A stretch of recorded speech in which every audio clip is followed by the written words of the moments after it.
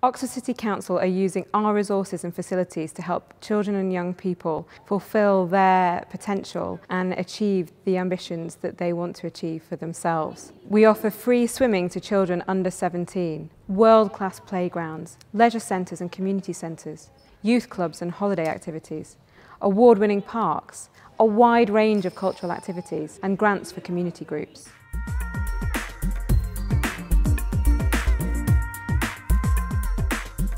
For young families like mine, it's really important to have green spaces and parks just for us to walk around and have time away from the house and just enjoy some fresh air. I think that's healthy for babies even at this small age, like 4 months. And then when she grows up, it's going to be really important to visit parks, and which is good for, I know, physical development as well as social development.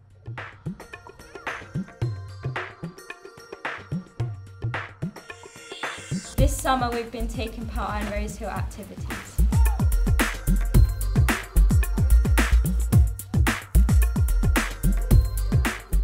The best thing about this summer was meeting new friends. The best thing about our summer is trying new things and getting involved in activities. I've enjoyed doing ice skating, go-karting and watching the movies. And the workers were helpful and made it fun for everyone.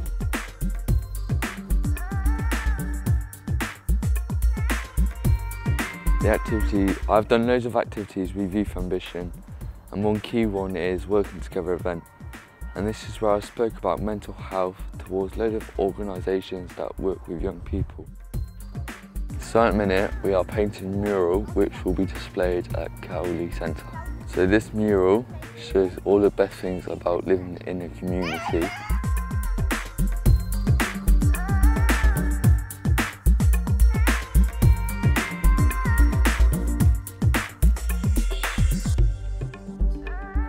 I passionately believe in having a children and young people strategy because children and young people are the future of our city, and we must put things in place to enable them to fulfil their potential.